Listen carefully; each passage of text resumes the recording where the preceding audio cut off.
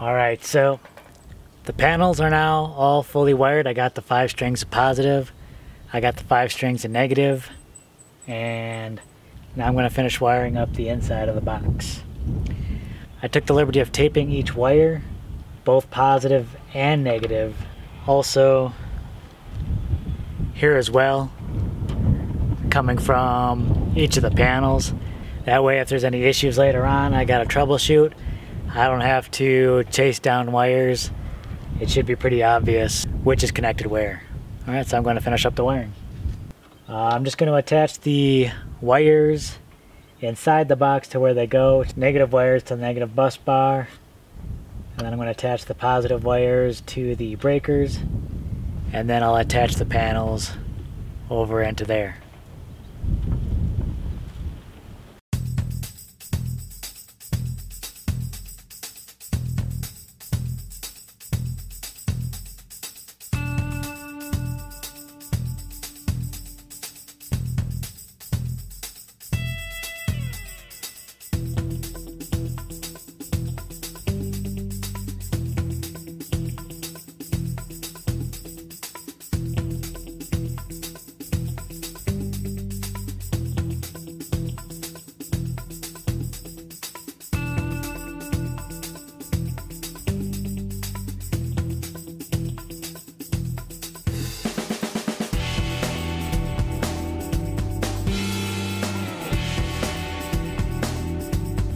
One thing you may have noticed, I'll have to point it out, it's a little sloppier in here than it should be because I got a little carried away with my knockouts and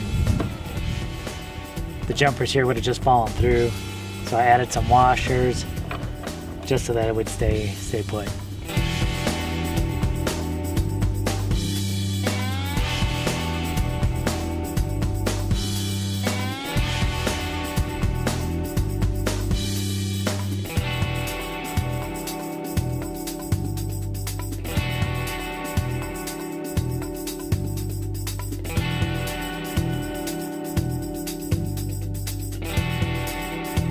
And now for a closer look inside the combiner box. You can see I got all my negative wires attached to the negative bus bar, all the positive ones going into the breakers. Now it's just as simple as connecting the panels up. Alright, so I'm just going to connect these in the order I have them marked. Wind's picking up.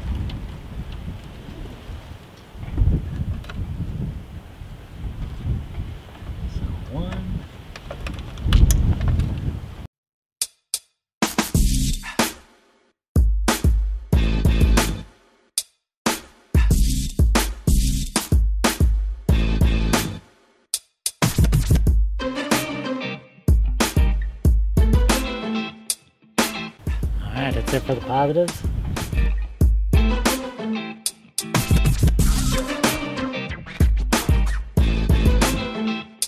It's as simple as that. We're all hooked up. Next is to attach the wire in here going into the shed, and so this step will be done.